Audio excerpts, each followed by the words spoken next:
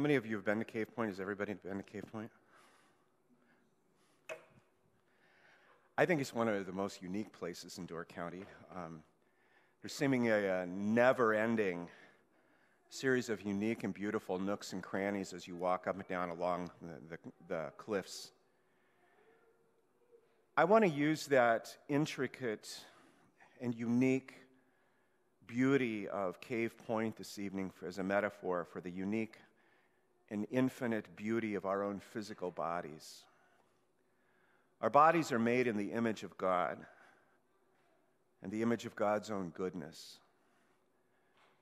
Our bodies are the place where the divine image dwells, and our bodies are worthy of care and blessing and ought never be degraded or exploited. And so it's through bodily acts that we can live more fully into the sacredness of our bodies and the bodies of others around us. You know, Lent in itself is kind of a good time to think about our bodies and practice of honoring our bodies. During Lent, our bodies are always before us. Remember back on Ash Wednesday, we trace the sign of the cross on our foreheads. We remember in Lent the scourging of Jesus, his bloody sacrifice on the cross. And we wait for his bodily resurrection on Easter Sunday morning. And we also recognize our bodies somehow during Lent with the little things we give up, whether it's chocolate or coffee or other kinds of sweets. Practices that honor the body help us to live as the sorts of creatures that we really are. In the passage from Psalm 139 that Harrison read, the psalmist writes that we are creatures fearfully and wonderfully made. We are not God, but we are created in God's image.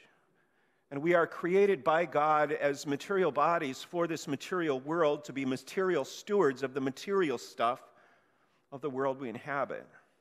And so practices that honor the body help us to live better as the sorts of creatures we are in an age that encourages us to deny our embodied natures.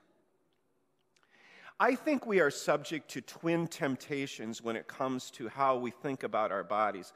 The first temptation is to think about ourselves as only a body and thus invest unholy attention and obsession with our bodies. We're tempted to try to conform our bodies to the image of what the media thinks a perfect body should be, which leads many of us to contempt for our body because it doesn't look like what it's supposed to, or it doesn't work the way we wish it does, or it doesn't work the way it used to.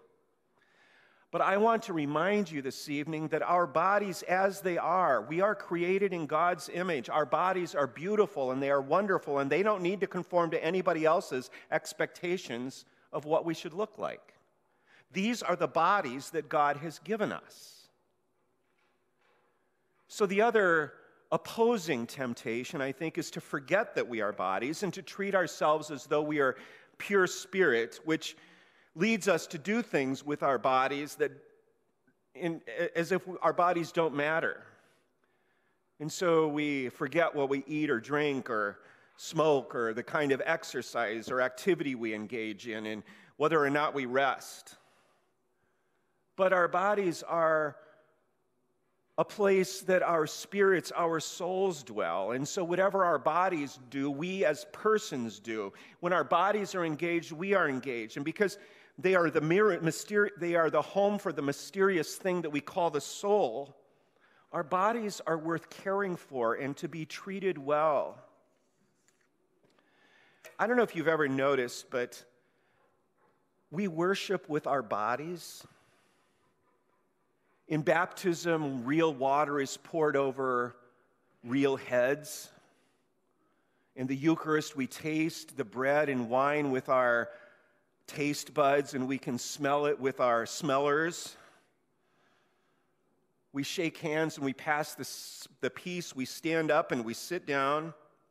And we are around other people whose bodies are sometimes smelly or sometimes not working the way they should, and the things they say with their bodies sometimes irritate us.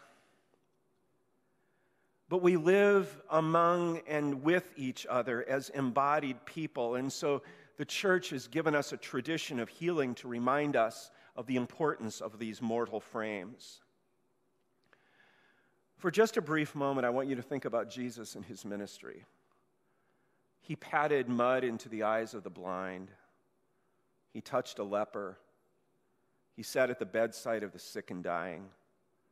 And Jesus, in his ministry, he taught those around him how to see our bodies and how these bodies are granted a glimpse of God's own vision and how God wants us to live.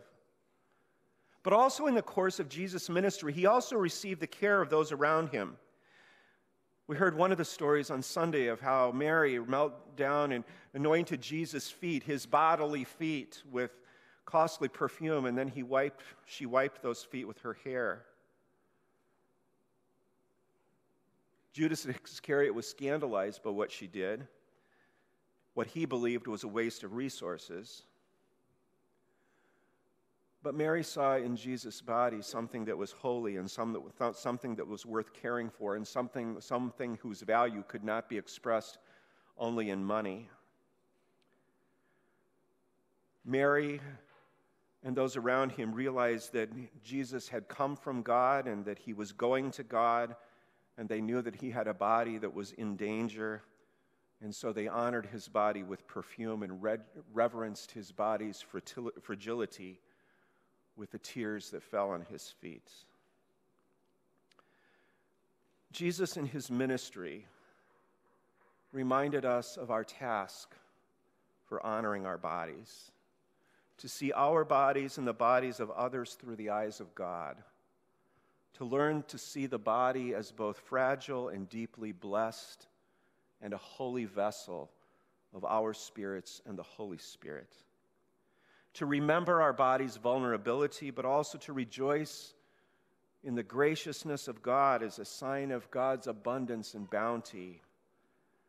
And through the vulnerability of our bodies, God has given us into the care of one another.